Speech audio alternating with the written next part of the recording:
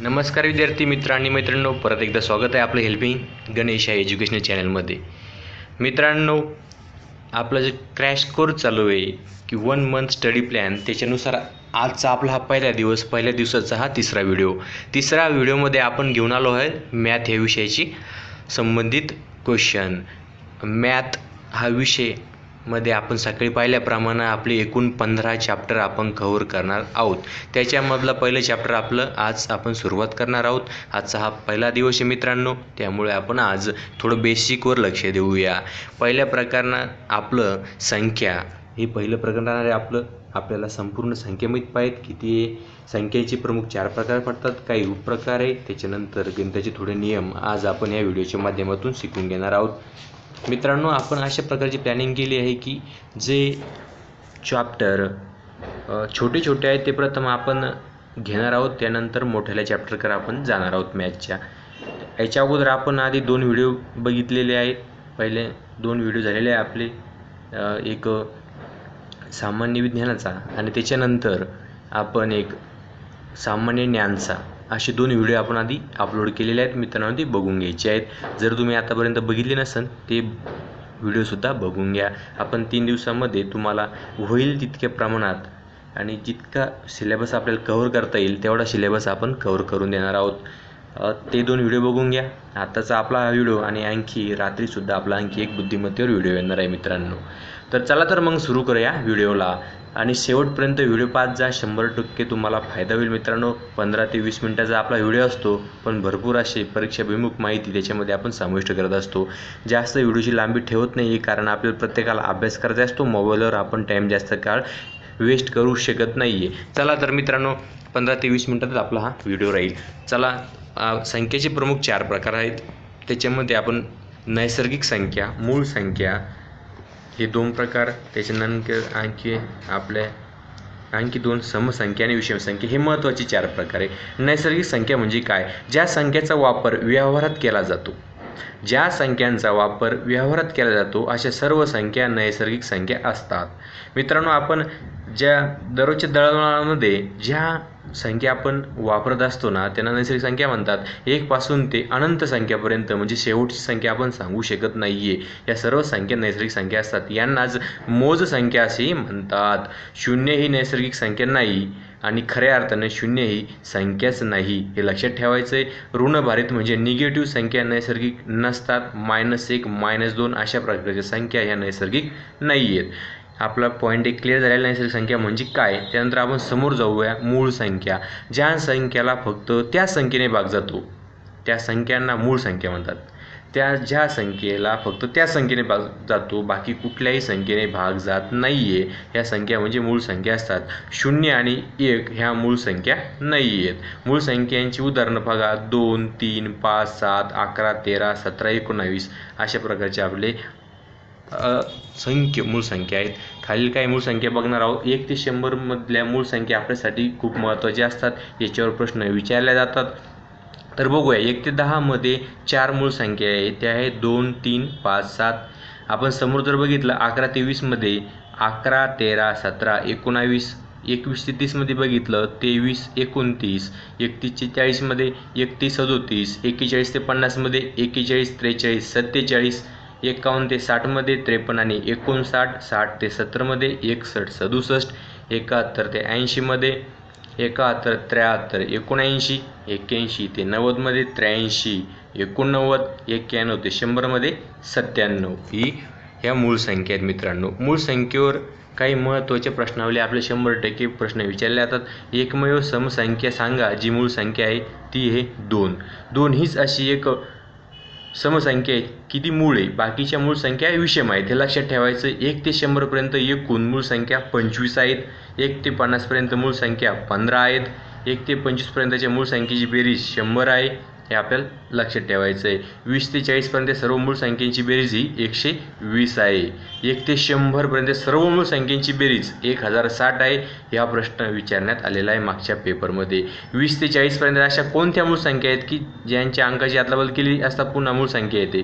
जर आपण बघितलं 23, 29, 31, 37 यातील 31ला आपण उलट अदलाबदल केली अंकाची 13 आणि 37 अदलाबदल केली 73, यांची अदलाबदल केली असता परत मूळ संख्याच म्हणून दोन संख्या आहेत.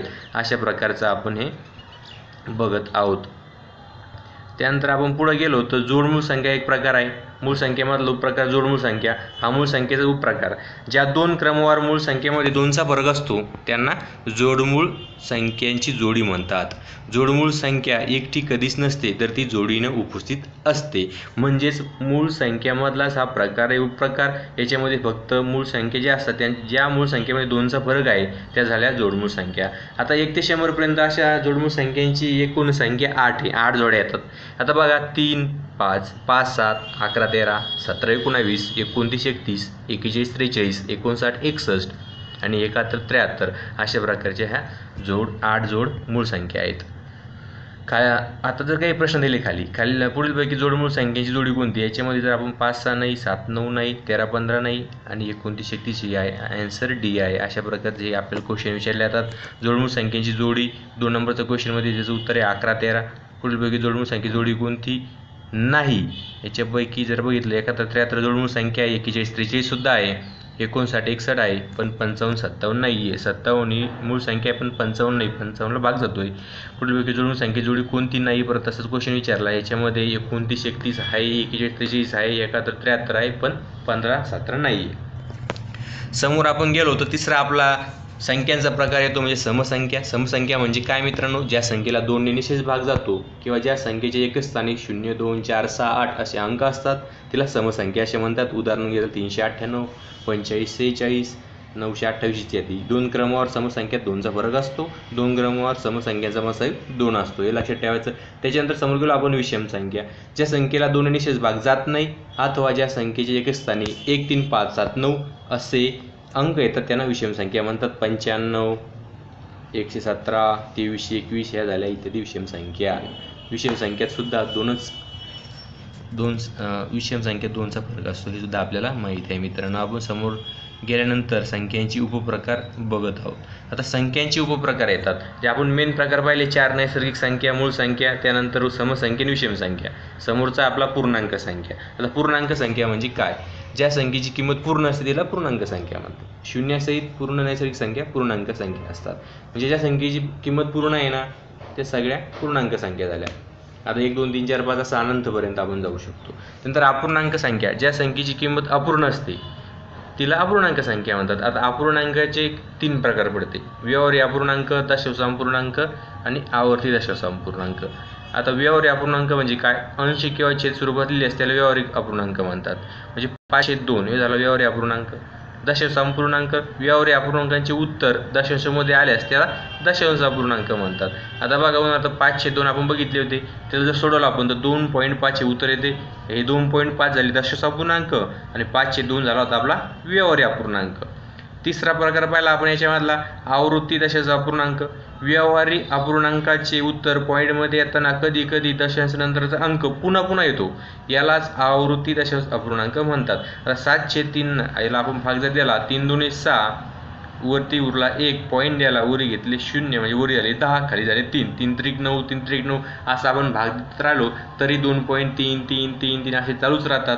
जेव्हा अशा प्रकारचं आन्सर येत असेल ते झाला आवृत्ती दशांश अपूर्णांक. मित्रांनो आपण बघितलं पहिलं उपप्रकार पूर्णांक संख्या. नंतर अपूर्णांक संख्येचे 3 प्रकार बघितले. ते आता मेन तिसरा प्रकार आहे परिमेय संख्या.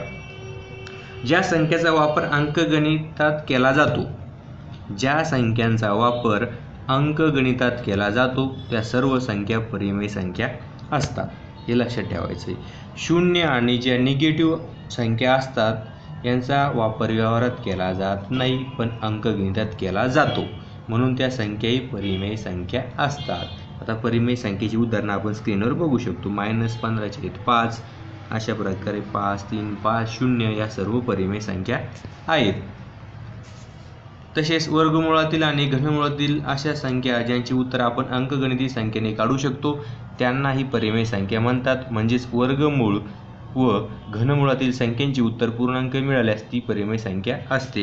आता स्क्वेअर रूटमध्ये वर्गमुळात 16 याचं उत्तर आपण 4 घेऊ शकतो. मित्रांनो, अशा प्रकारचं या सुद्धा संख्या परिमेय. मग अपरिमेय संख्या म्हणजे काय? अपरिमेय कोणत्या? मग ज्या संख्येचे उत्तर आपण अंकगणितीय संख्येने काढू शकत नाही, अंकगणितीय पद्धतीने काढू शकत नाही, मात्र लॉग टेबल आणि कॅल्क्युलेटर काढू शकतो, त्या झाल्या अपरिमेय संख्या. आता स्क्वेअर रूटमध्ये 7 आपण असं सांगू शकत नाही उत्तर काय, पण ते आपण लॉग टेबल वापरून किंवा कॅल्क्युलेटर वापरून त्याचं उत्तर काढू शकतो, त्यांना अपरिमेय संख्या म्हणतात. समोर गेलो आपण वास्तव संख्या. परिमेय आणि अपरिमेय संख्येचा संच म्हणजे वास्तव संख्या होय. अवास्तव संख्या ज्या संख्येचे उत्तर आपण अंकगणितीय पद्धतीने तसेच लॉग टेबल व कॅल्क्युलेटरने या दोन्हीच्या मदतीने काढू शकत नाही, त्यांना अवास्तव संख्या म्हणतात. कारण अशा संख्या अस्तित्वातच नसतात, त्या झाल्या अवास्तव. आपण लक्षात ठेवायचं आहे. आपण आता हे उपप्रकार सुद्धा बघितले. आता आपण पुढं नियम बघणार आहोत. काही हे नियम आपल्याला पुढं उपयोगी पडतात. चिन्हांचे नियम. बेरीज वजाबाकी करताना चिन्हांचे नियम खालीलप्रमाणे वापरावेत. आता खूप महत्त्वाचं आहे हे चिन्हांचे नियम आपल्याला माहीत असलं तरच आपण पुढं उदाहरणे सोडू शकतो. आता जर आपण बघितलं बेरीज वजाबाकी करताना चिन्हांचे नियम, पहिल्या संख्येत चिन्ह. आता अशा प्रकारचं आपल्याला स्क्रीनवर एक टेबल दिसत असेल. पहिल्या संख्येत चिन्ह, दुसऱ्या संख्येत चिन्ह, क्रिया, उत्तरात चिन्ह आणि उदाहरण सोडून दिलेलं. जर पहिल्या संख्येचं चिन्ह प्लस आहे, बेरजेचं आहे, दुसऱ्या संख्येचं चिन्ह सुद्धा प्लस आहे, तर क्रिया काय करायची? बेरीज. उत्तराचं चिन्ह सुद्धा बेरीजमध्ये चिन्ह येईल. समजा 5 आहे प्लस चिन्ह आहे, 5चं पण 12चं पण प्लस आहे, दोन्हीची बेरीज करायची, 17 उत्तर आलं. बरोबर आहे. जर पहिल्या संख्येचं चिन्ह प्लस आहे, दुसऱ्या संख्येचं चिन्ह मायनस आहे, तेव्हा वजाबाकी होत असते. उत्तराचे चिन्ह मोठ्या संख्येत द्यायचं. आता इथं आपलं उदाहरण आहे 9 वजा 13. आता इथं होणार वजाबाकी झाली की 13मधून 9 गेले तर वजा 4 आले. मोठ्या संख्येचं चिन्ह होतं वजा, त्यामुळं वजा 4 हे आपलं उत्तर आलं. त्याच्यानंतर समोर बघितलं आपण पहिल्या संख्येत चिन्ह वजा, दुसऱ्या संख्येत चिन्ह प्लस. क्रिया होणार आहे वजाबाकी, परत उत्तराचं चिन्ह मोठ्या संख्येत राहणार आहे. आता वजा 15 प्लस 20. याच्यामध्ये जर आपण बघितलं मोठ्या संख्येत चिन्ह आहे, प्लसचं आहे, याची वजाबाकी होईल. 20मधून 15 गेले, 5 चिन्ह आहे मोठ्या संख्येचं, उत्तर आलं आपलं 5. दोन्ही संख्येचं चिन्ह जर वजा वजा असेल त्यावेळेस बेरीज करायची आणि उत्तराचं चिन्ह पण तरी वजाचं राहील. आता वजा 10 वजा 15 याची बेरीज करा, 15 आणि 10 25 झाले, पण चिन्ह द्यायचं वजाचं. हे आपल्या लक्षात आलं असं. बेरीज आणि वजाबाकी करताना चिन्हाचे नियम काय असतात हे 4 नियम पाठ करून ठेवायचे. सगळं गणित याच्यावर आधारित आहे, हे आपले नियम पाठच झाले पाहिजे.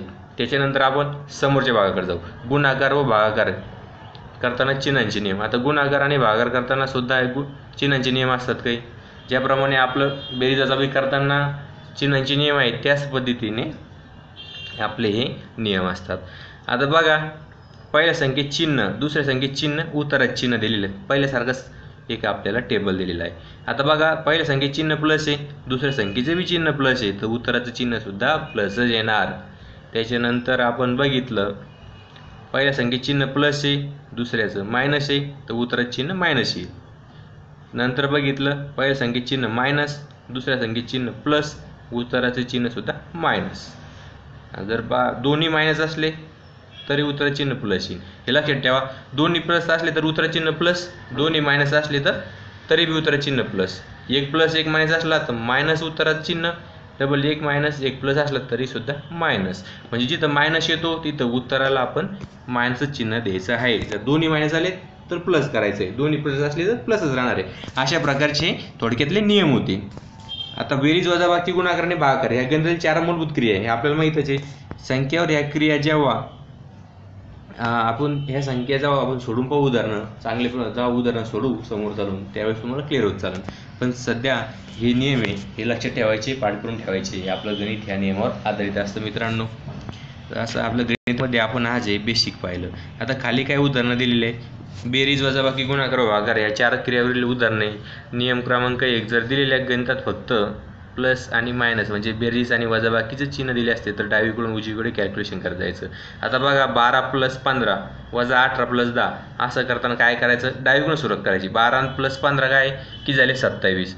आता 27 वजा 18 + 10 हे आपल्याला सोडवायचं आहे. म्हणजे आता आपलं 27 + 10 करायचे नाही, डायरेक्ट 27 - 18 करायचे आणि त्यात + 10 करायचे. 27मधून 18 गेले 9, 9 + 10 = 19. अशा प्रकारचं आपलं हे उदाहरण आलं. आता दुसरं पहा, 25 - 27 + 15 - 13. परत डावीकडून सुरुवात करत चालायचं. डावीकडून सुरुवात केली आपण, 25मधून -27 केले तर -2 उत्तर आलं. +15 - 13 -2 + 15. आपण नियम बघितला होता, वजाबाकी होईल, मोठ्या संख्येत चिन्ह दिले जाईल. वजाबाकी झाली, 13 आलं, मोठ्या संख्येत चिन्ह प्लस आहे. 13 - 13 0 उत्तर आलं. तिसरं उदाहरण बघा, 27 - 31. इथं वजाबाकी होईल, मोठ्या संख्येत चिन्ह द्यावं लागेल. -4 याचं उत्तर. +8 -4 + 8 -16. -4 + 8 -16. हे जर आपण केलं तर -4 + 8 ह्याच्यामध्ये वजाबाकी होईल, मोठ्या संख्येत चिन्ह द्यावं लागेल. 4 उत्तर आलं, मोठ्या संख्येत चिन्ह होतं प्लसचं, त्यामुळं 4 - 16 = -12 असं उत्तर आलं. अत्यंत सोप्या पद्धतीत आपण हे बघू शकतो. तुम्हाला संख्या हे चॅप्टर निश्चितच समजले असेल. काही अडचणी असेल तर सांगा मित्रांनो. त्याचबरोबर सर्व जिम्मेदारी मी न घेता तुम्ही सुद्धा चांगला अभ्यास करा. तुमच्याकडे मॅथ्सची पुस्तकं असतीलच, त्याच्यातून सुद्धा आपण बघू शकतो. नसतील तरीसुद्धा आपण जे इम्पॉर्टंट अशा गोष्टी असतात ते सगळ्या सांगणार आहोत. त्यामुळं एक एक करून आपण सगळं चॅप्टर घेणार आहोत. आपलं संख्या हे चॅप्टर आज इथं बेसिक कन्सेप्ट आपण कंप्लीट केलेले आहे. उद्यापासून आपण दुसऱ्या चॅप्टरला सुरुवात करणार आहोत मित्रांनो. दररोज अशा प्रकारचे आपले व्हिडिओ येतच राहणार आहेत. तुमच्या परीक्षेपर्यंत आपण जितका होईल तितकं ज्ञान किंवा जितकं होईल तितकं आपण तुम्हाला द्यायचा प्रयत्न करणार आहेत. सहकार्य करा मित्रांनो. व्हिडिओ लाईक करत चला. अतिशय मेहनतीनं आम्हाला व्हिडिओ बनावं लागत असतात, त्यामुळे तुमची लाईक जरी केली तर आम्हाला मोटिवेशनल भेटतं. त्यामुळेच अजून जर चॅनलला सबस्क्राईब केलं नसेल तर सबस्क्राईब करा मित्रांनो. मित्रमंडळींना सांगा, लाईक करा, शेअर करा. उद्या आपण परत भेटणारच आहोत मॅथचं दुसरं चॅप्टर घेऊन. त्याच्यानंतर आणखी थोड्या वेळानं आपण बुद्धिमत्तेचं सुद्धा एक चॅप्टर टाकणार आहोत. ते चॅप्टरसुद्धा तुम्ही बघून घ्या. याचे मागचे 2 व्हिडिओ अपलोड केले होते ते सुद्धा बघून घ्या मित्रांनो.